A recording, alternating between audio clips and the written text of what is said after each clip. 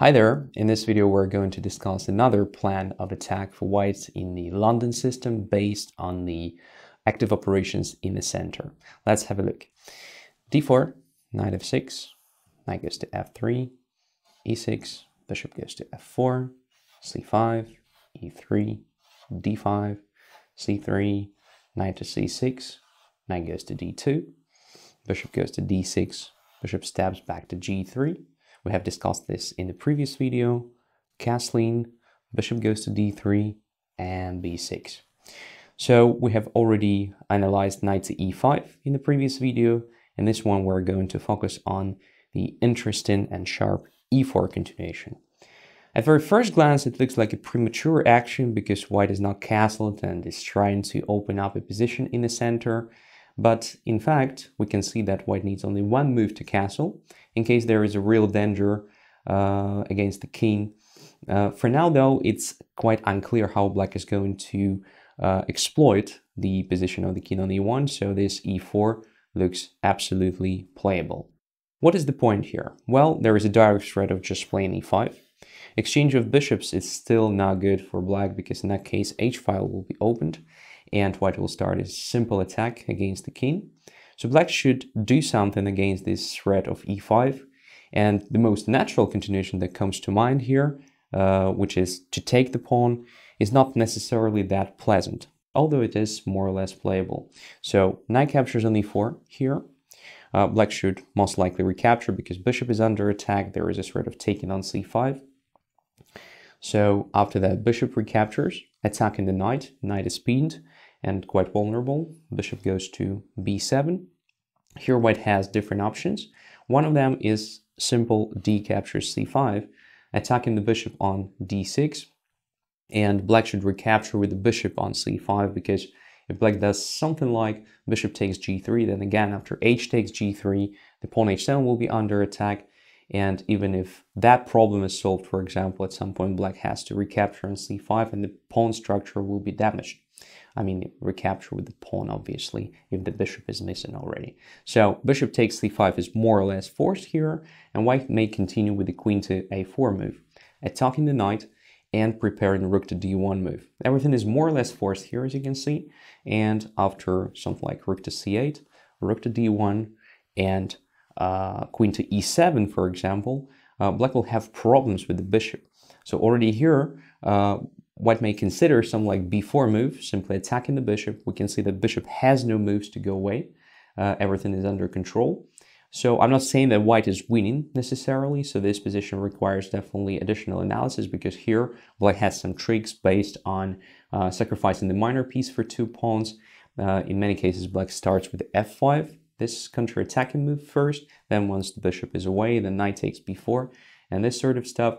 But in general, even if white doesn't play b4 immediately and simply castles, preparing this b4 starts looking a bit annoying for black. That's why I believe that capturing on e4 is not the best reaction. So let's have a look what to do in that position.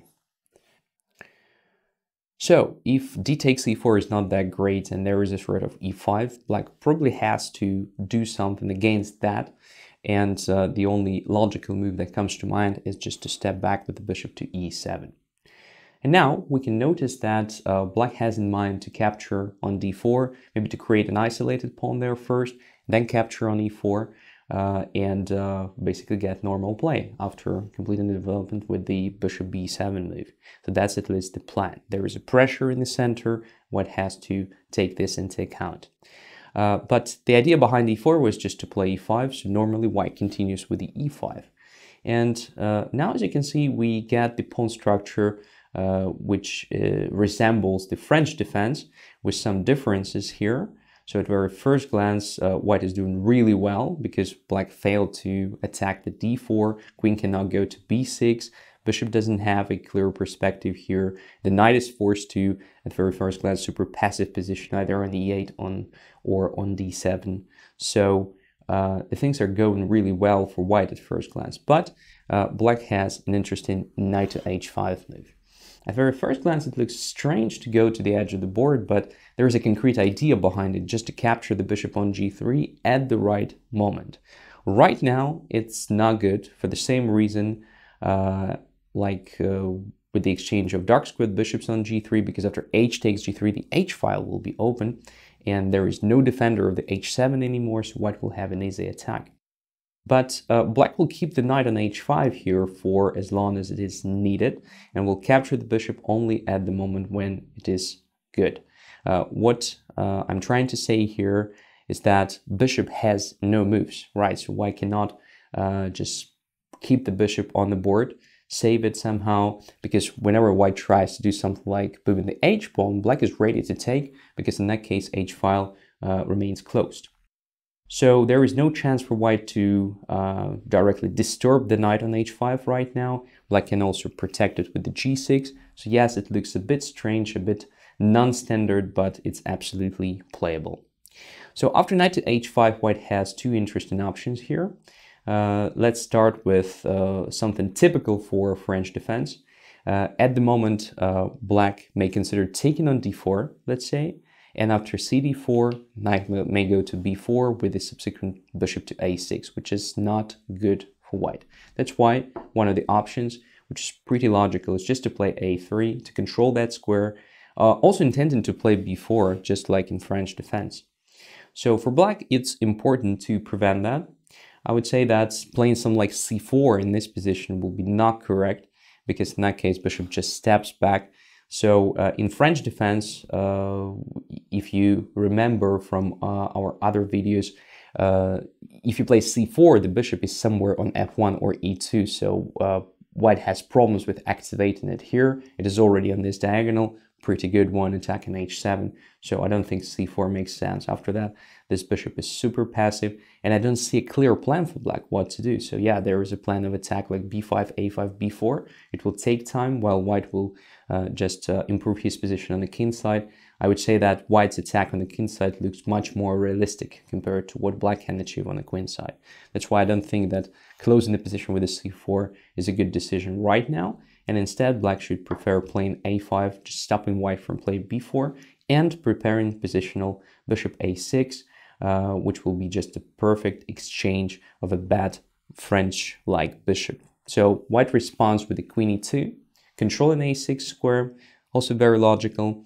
And now it's time for black to think of what to do next. Again, there is no play on the queen side at the moment, so probably it makes sense to do something with the e5 pawn. Another typical French like method of dealing with this is to undermine it with the f6.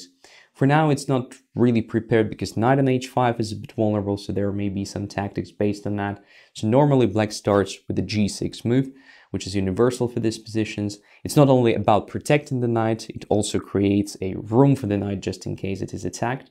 Let's say a bit later with the g-pawn or something, and it closes the b1 h7 diagonal so that white cannot directly attack h7. Knight goes to f1 here. That's a typical stuff. So it's a preparation of the h4 move at some point. Another idea is knight to e3. So white is a preparation of h4, because in that case, if we take on g3, white recaptures not with the pawn damaging own pawn structure, but with the knight, which is very logical and very harmonious. So black normally responds with the bishop d7 move. Since there is no square on a6, d7 looks like another choice. Well, it's not super active, but at least the coordination of black's pieces is being improved here after this move. White continues with the h4, one of the examples. So as I said, now if black captures the bishop, white recaptures with the knight and is ready to continue the attack with the h5, which starts looking very annoying. So instead of doing that, I think black should prefer f5 move. So typical stuff. If white doesn't capture right now, then it will be really hard to achieve anything on the king side. There's also a threat of just playing f4, locking the bishop somewhere on the h2 position, which is very passive. And this f4 may enable maneuver like knight g7, knight f5, attacking d4 at some point. So it's better for white just to capture. And after that, black recaptures with the bishop. So now position on the king side is weakened for sure. So this is not very stable formation according to my experience, but black has some counterplay in the center. We may notice this d4 finally becomes an object of attack. Black may think of playing e5 at some point, but for now it doesn't feel very realistic because white has a great control over this square. So the current threat is just to take on d4. You may ask what is going on to the c5, because since bishop left the f8, a3 diagonal, it's possible to play bishop to d6. So at very first glance, it's super annoying, attacking the rook, attacking the pawn. If rook goes away, white simply captures the pawn. But in this particular case, black decides to sacrifice the exchange. So typical stuff for French defense, positional exchange sacrifice, pawn captures on d4, and appears that whenever white captures the rook, there is a possibility to bring the knight to f4. Attacking the queen, grabbing the light-squared bishop, and since the king is still in the center, just imagine what happens if black's dark-squared bishop gets to diagonal a6, f1. So the king will have serious problems with castling. Castling long is also not so safe because all the light squares are weakened there. So that's basically the basis of black's compensation for missing exchange. White may try something smart, like g4 attacking the knight first, and if the knight goes to g7, true, white just captures on f8, and there is no knight to f4 anymore. But black has another super tricky and good-looking move, bishop to c8, attacking the bishop on d6, and literally forcing white to make a decision.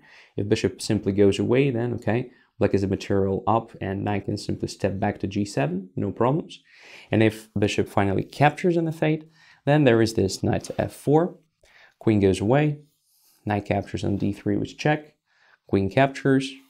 Now another intermediate tempo move, bishop to a6, attacking the queen and occupying this nice diagonal. And after queen goes away, queen captures on f8. So white has extra exchange, but black has amazing counterplay based on the domination in the center and the attack against the king. So if white captures on d4 now, for example, black may consider something like e5 immediately, or after something like rook e8, preparing it a bit. So I believe this position is good for black. Let's get back to the position after knight to h5 and see how white can directly continue with the attack on the king side. In this position, white has another interesting resource. It is actually knight to g5 jump. The point is white is attacking h7, and at the same time the knight on h5. So it may look like how can this be a problem if black can play something like g6, but in this case white can simply capture the pawn on h7, and black's position is completely destroyed on the king side, because if king takes, then queen simply captures the knight using the fact that g6 pawn is pinned. So after knight to g5, black has no choice basically. So black can take the knight, in which case white captures on h5, attacking the pawn on h7. This position is very interesting and quite complicated in my opinion. So it's clear that something like h6 will not work well, because white will have f4 move, very simple, forcing the bishop to e7, and now this h6 will be a hook for the future attack. There may be different patterns, but it's clear that white is having no problems with developing this attack on the king side. I would say that the easiest way that comes to mind right now is something like bishop f2, preparing g4 and g5, but white may try something else as well. I don't think it's a good idea for black, because it starts feeling like a one-sided position. I don't see a counterplay on the other side of the board. So h6 is not an option. What to do then? Another move that comes to mind is just to take on d2 with check, but in this case, although the king gets to d2, it's fine. White has pair of bishops, pawn on h7 is still hitting. Well, once again, this h6 is not good, so this h6 will be very vulnerable. And playing something like g6 in this position is just a suicide, because it weakens all the dark squares. Black's dark squared bishop is no longer on the board, which means that very soon the bishop will go through h4 to f6, and white will create decisive checkmating threats. So this is also not what black is going to do in this position. Feels like the only way to respond here is just to play g6 with a tempo, in which case queen steps back to e2. And here we enter quite popular tabia. Nowadays it is being tested on different levels, including Grandmaster level. So black has two different options in this position. So the one is to accept the sacrifice, because as we can see, pawn on d4 is actually hanging, which means giving white a chance to continue the attack with the tempo, because white is going to play this. That was the whole point behind forcing this g6 move, just to create this hook and then to play h4, h5 and try to open the h file to continue the attack. And another option is to try to come up with some sort of prophylaxis here on the king side. So let's have a look at the option which gives black some, in my opinion, better defending chances on the king side. So it is f5 move. That is something that I have played myself. It leads to not very active position. Indeed, it is in many cases just closed, and white has his chances on the king side still, but black has a lot of defensive resources, because after pawn went to f5, you can see that the 7th rank is empty, and now black can use heavy pieces to protect most critical squares, for example h7, with the help of something like rook f7 or queen c7, or even a5 and rook a7. So there are different methods to connect heavy pieces to the defense of the king side. The first thing is about e captures f6.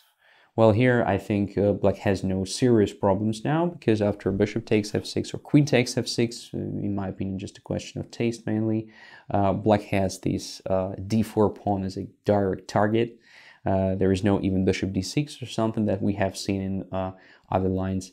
So I don't see how white is going to keep this pawn on the board, and it doesn't feel like white has super easy attack on the king side anymore, because just imagine white plays something like h4, h5 at some point, so black may react with the g5, which is very dangerous, for example, if you don't have a chance to protect h7, but as I said before, now the 7th rank is empty, so we can easily protect h7 in case it is attacked.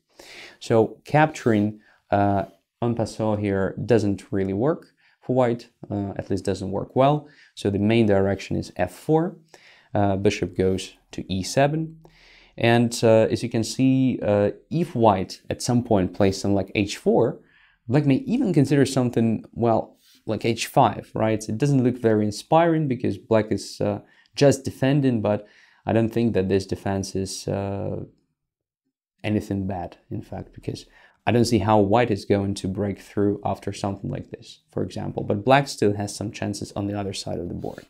So white's main plan of attack should be connected somehow with the g4 move. So white should prepare it gradually. For that, the bishop has to go away from g3, then probably castling or something, king h1, rook g1, and then at some point g4. So this means black will have time for counterplay on the other side of the board and for some defensive measures on the king side.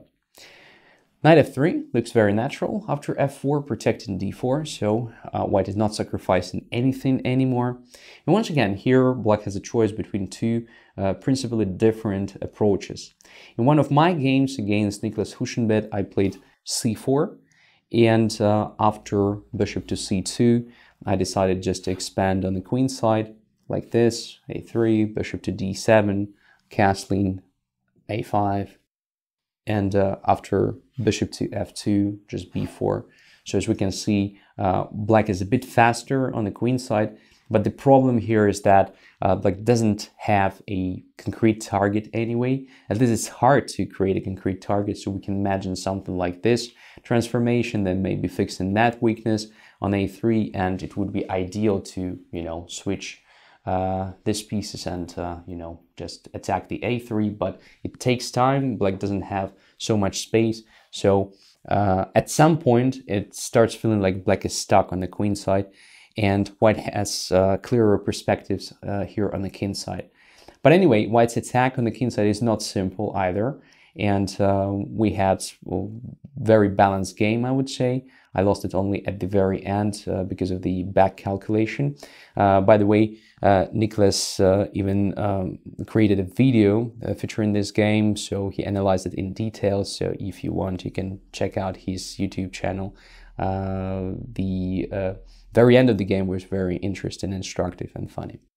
So I would say this is a balanced position, more or less, but quite complicated to handle it right if you're not very experienced in maneuvering. Another approach is, in my opinion, also not very active, but it gives you at least a clear target. So let's have a look at that. So at this very moment, instead of playing c4, black may consider taking on d4. And I also considered that move during the game, but I was not satisfied with the result of the knight takes d4. Because if white recaptures with the pawn, everything is clear. Black has this knight to b4 move, and once the bishop goes away, there is bishop a6. And there are also great chances just to exchange these bishops in case it stays somewhere here, for example, like bishop d7. So should be not a problem for black whatsoever. But what I found not very satisfying is this knight takes d4, so I didn't see a clear way to get rid of my super passive bishop after that. But appears black has an interesting option. So it is knight takes d4, c takes d4, and then just b5. So the idea behind this move is to create some room for pieces on the queen side, especially for the queen. So queen is going to b6 to attack d4. Another direction, maybe queen a5 check if it is needed. After something like castling, queen goes to b6 attacking d4, bishop goes to f2 protecting it, and then black plays b4. So that's the whole point behind all of this. With the queen on b6 and a5 played at the right moment, maybe just the next move, black will have no problems with playing bishop to a6, getting rid of the French bishop and basically solving the main problem. Let's have a look at one of the games. So rook went to c1, a5, queen to c2, bishop to a6, bishop captures, queen gets to c6. So as you can see, white has the advantage in the sense of the activity of heavy pieces, but black's bishop is better than that one, and black's only serious weakness is e6, which is not so hard to protect. So rook c8 was played, queen captured on a6, rook captured on c1 was check. After this exchange, black recaptured on a6, and as I said, there is no problem for black to hold this position. Black even tried to get a bit more active position a bit later in this game, but at the end it was anyway balanced and the game ended in a draw. So this is slightly passive, but in my opinion just enough if you want to equalize chances without much risk. There is another option though, so black can accept the sacrifice on d4 and to try to survive under the attack, and if it happens, black is having the extra material. So let's have a look at that option as well. So black captures on d4 and white starts the attack after h4. In this case, it's better to have the bishop around the king, so bishop e7 is not so good for that purpose, so bishop h6 should be the choice of black. So here we don't have a strict theory. As I said, this position requires additional analysis and more practice to make a final conclusion. So I wanted to show you just one successful example of the defense from black's perspective. So white continued with the h5, black captured on c3, and after b captured on c3, bishop went to g7. So now as you can see, this bishop plays an important role, probably the most important role in defending the king, at least for now. So black will probably have time to complete the development and maybe create some counter threats on the other side of the board. But we should understand that for the nearest future, black's main focus should be the king side anyway, and doing everything to prevent white's direct attack. So knight goes to f3. Now white has different ideas. So for example, it may be bishop h4 followed by, say, bishop to f6, exchanging our main defender, or after it will be possible to attack using the dark squares. So black has this universal defensive move f5. Again, if white, for example, captures, then it's possible to recapture with the queen, and black starts improving the position of his pieces. As you can see, this queen, for instance, is not only protecting g6, but also attacks the c3 pawn. So I don't see why black's position should be bad in this case. It doesn't feel like white's pieces are really coordinated here. So it makes sense for white to leave that pawn as it is. E5 is a very important factor here because it controls a lot and actually limits the activity of black's pieces, so that it's not so simple for black to coordinate the defensive resources around the king. So no surprises, white in this example decided to capture on g6, opening the h-file. And the next stage was to try to do something with a weakened g5 square. Because h-file is not accessible at the moment. So what else? White just played bishop to f4 with the ideas like knight to g5 and bishop to g5 probably. Queen went to c7 in advance, avoiding this tempo action there, and already starting exerting some pressure on c3. So black's position is getting slightly better. Also pay attention that from this position, queen keeps an eye on e5 pawn, so black may consider this an object of attack as well, and indirectly takes part in the defense because queen controls the 7th rank now. White decided to continue with the king f1. It's hard for me to explain this move. Probably white wanted to avoid the check on c3 whenever it comes. But to me, this move looks like a waste of time, more or less. So black continued with the bishop d7, also very logical, continuing with the development. White played queen to e3, getting closer and closer. And pay attention how black maneuvered the knight now. So yeah, it's tempting to start something active against c3, but as I said, white has serious chances on the king side. For example, after queen e3, white wants to play bishop h6, exchange the bishop, and just checkmate the king. So it's important to be ready for the situation when the bishop is missing. That's why black decided to play knight to d8, moving the knight to f7 square, from where the knight will cover same squares as the bishop in case it's gone. So knight to g5, bishop h6 doesn't really look very promising anymore because of black's knight f7 response, and black is fine. So knight to g5, knight went to f7, again trying to simplify position a bit. For instance, if white takes the knight, then king recaptures and the king is safe now, and black is ready to counterattack using the h-file. So white decided to bring the knight to h7, which looks really dangerous. But after rook to d8, just moving the rook away, we can see that white has a problem. c3 is hanging, e5 is hanging. White tried knight to f6 in this position, but after bishop captures f6, e takes f6, and queen captures on c3, we may notice that black managed to grab one more pawn. f6 is hanging, so after rook to c1 and queen to f6, we can see that white still has some tricks here, but to be honest, black already has a serious material advantage and all the chances to protect the king against white's attack, mainly because of this perfect knight on f7. So that is basically it about the line with e4. Of course, we didn't cover each and every sideline here, but you should get a general sensation. So it's not the same if we compare it to the previous plan of attack with the knight to e5. So here it's much more dynamic, and to play it well with both colors, you need a deeper knowledge. Now you have a good starting point, I believe. So learn it deeper, practice it, and get good results. Thanks for watching, and see you in the next videos.